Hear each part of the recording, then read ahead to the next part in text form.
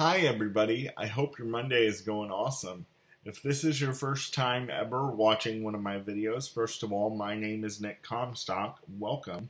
Second of all, if you would do me the honor and subscribe to my YouTube channel, I would greatly appreciate it.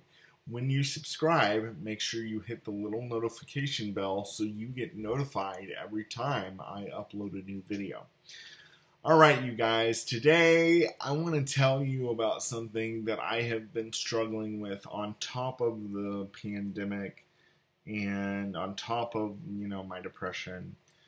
And the reason the video is called The Wheelchair from Hell is because I literally have the wheelchair from hell. Now you guys are probably out there saying, well, Nick, you should at least be grateful that you have a wheelchair. I am. But that doesn't stop it from being the wheelchair from hell. And for all of you who like to come up to me and say, man, I would love to have a wheelchair like yours. Man, I just wish I had a wheelchair to sit down in.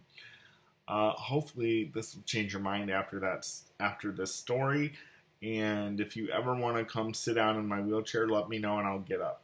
Oh, wait, I can't.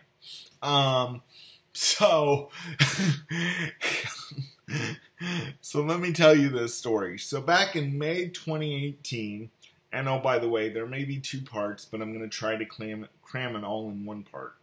But there may be two parts, so you may have to come back tomorrow for the second part. Well, you need to come back tomorrow anyway, because I'm here every day. But anyway, so back in May 2018, I got the wheelchair that I'm sitting in now. And I didn't move to Columbus until August of 2019. When I did, my company that provides my services, they have people there that deal with all the clients, wheelchair equipment, bed equipment, everything like that. Well, the person that deals with all that stuff said to me, Nick, you can't really sit up in this chair. You don't really have any lateral supports. Your chair doesn't look big enough for you. Why don't you go get seen at the wheelchair clinic? The wheelchair clinic is a wonderful place here in Columbus. It's actually ran by the Ohio State University Hospital. It's actually a department of the Ohio State University Hospital. It's called Morehouse and Assistive Technology. They also call it the wheelchair clinic. So I said, all right, cool. So I go and I meet with these wonderful folks. They all have wonderful therapists there. And there's a wonderful doctor there that all he does is focus his entire career on getting people the best wheelchair modifications that they need, the best bed modifications that they need, all that. I love this doctor to death. And so I went to see him and I said, and this is before we knew that the world was going to turn on its head. And I said, hey doc, I'm going to be a public speaker. I'm down at the State House a lot. I'm doing all these things. And I had noticed at an event that I was at that an individual in a wheelchair had their wheelchair go all the way completely flat, almost like a bed, kind of, sort of. And I said, oh, well, that's neat. And my team at the time said, well, that's almost kind of what you need. So I was trying to base it off that. And because I said, doc, I'm doing all the stuff and there's not really a good place for me to do personal care in public. So if I could figure out a way to do personal care in my chair, that would be great. So he said, great, I'll suggest all these modifications you need and we'll go from there. Well, we got the approval from the insurance company for the modifications. Now keep in mind, before I go any further in this story, for those of you who don't know anything about wheelchairs, when you order a wheelchair and insurance pays for it, especially Medicaid, you can't get another wheelchair for 5 years. All you can continue to do is keep repairing and add stuff away, take new stuff, and And so I'm stuck with this chair for 5 years. And so I said, so we got the approval for the modifications. And my wheelchair company, who shall remain nameless, was there, and they said, okay, Nick, once we get these modifications into our office, we'll come pick up your chair. You'll only be without your chair for 24 hours. We'll loan you a chair, and then it'll be done. You'll have your modifications. It'll be great. Well, little did I know that this was going to become one of the biggest pain in my butts that I've ever had to deal with. And I say my butts because I have two buns. Anyway, so this was going to become the biggest pain in my butt. And literally did I not know this until I got head first thrown into this. So they said, you'll have your chair back within 24 hours. So I said, okay, good. So the wheelchair company comes and they pick up the chair, and then I get a call from the person who suggested that I do all this in the first place. And they said, Nick, your wheelchair company just called me and they said that your chair is not going to be done within the 24 hours they said it was going to be done. Well, I was like, okay. And then let me back up and say that this person that called me and told me this also told me to cancel my wheelchair loaner for my wheelchair company because she said that they had no good loaners and she could find me a better loaner chair. Come to find out, she ended up giving me a manual chair, which is horrible because I don't have good trunk control. So when she called me and said, hey, your wheelchair company is not going to be able to have your chair done within the 24 hours that they said they were going to have it, I called my wheelchair company and I said, look, I know I canceled the loaner, but don't listen to anything that this chick is telling you anymore. Listen to what I'm telling you. I need a loaner. So they were graciously enough to get me a loaner.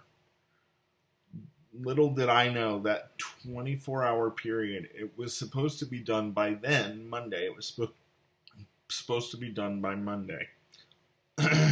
I got my chair picked up on a Friday, and it was supposed to be done on a Monday. Well, that turned into 1 week. Then 1 week turned into 2 weeks. And then 2 weeks turned into 3 weeks. And then 3 weeks turned into 4 weeks. And then 4 weeks turned into 5 weeks. 5 weeks, ladies and gentlemen, I was without my chair. Now, keep in mind, I did have a loaner, and I'm glad that I called and got a power chair loaner, because if I didn't, I would have been screwed from the very beginning. So then, they call me and they say, Nick, we're so sorry, we ordered the wrong parts, blah, blah, blah. And I'm thinking, okay, that's okay, it's fine, they'll order the right parts and get it, to me as quick as they can. Then they call me again and they're like, we ordered the wrong parts. Second time in a row. And by the, I try to be nice as pie because you can't, burn your bridges. I mean, you just can't. And so needless to say, I get my chair back within 5 weeks with them ordering the wrong parts, not once, but twice. And now it has become such a difficult thing.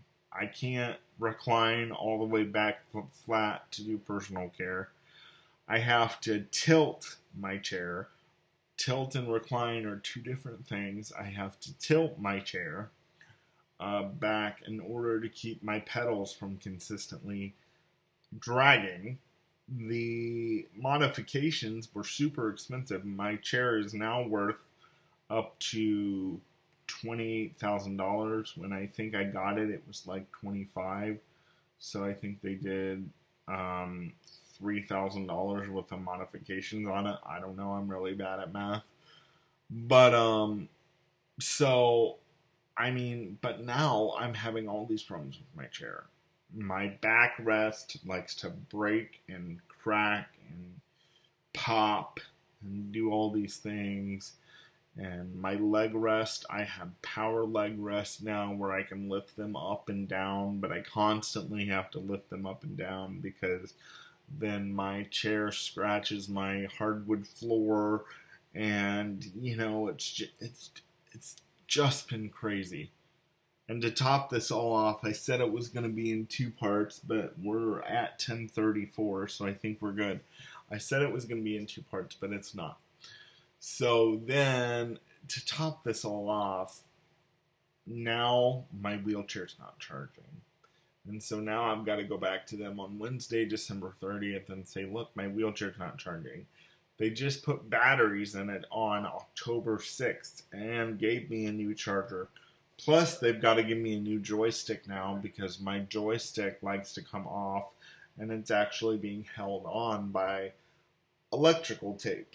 The driving knob that I used to drive my chair is being held on by electrical tape. So it's just been the wheelchair from hell, like I said. And to top this all off, remember I told you about that lady from my company who helps with all the durable medical equipment? Yeah, I'm not working with her anymore because she basically had the audacity to tell me that my chair, the reason my chair is the way it is because it's my fault.